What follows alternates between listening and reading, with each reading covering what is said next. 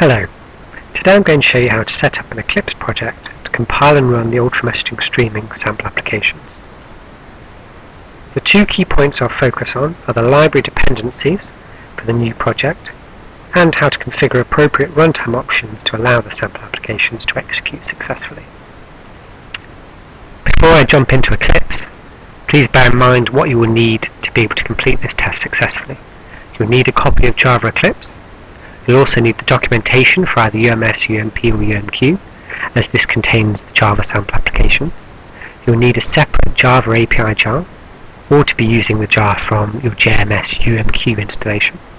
And you'll also need log4j and OpenMDX external Java jars.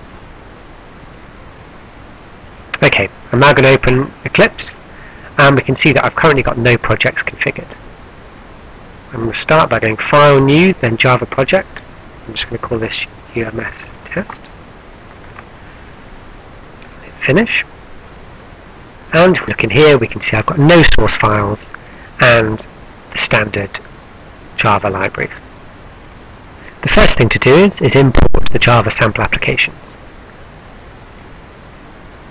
I've installed UMS 5.3.1 documentation.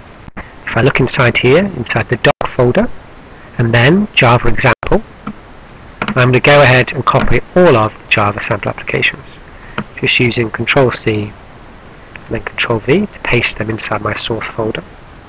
They'll automatically be put inside a default package, and we can see we've got a number of errors. To correct most of these errors, I need to import the additional libraries that we need. I'm going to right click on my project and click on Properties, and then I'm going to add external jars. And this is where I add in my three jars, log4j and OpenMDX, and the UMS Java jar. And that gets rid of all of my errors bar one, and this is just as the LBM dump program is expecting me to put it into a different package.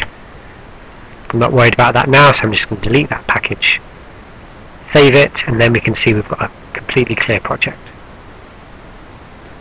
The final test is to see if we can get one of the sample applications to run successfully. I'm going to try the LBM source program.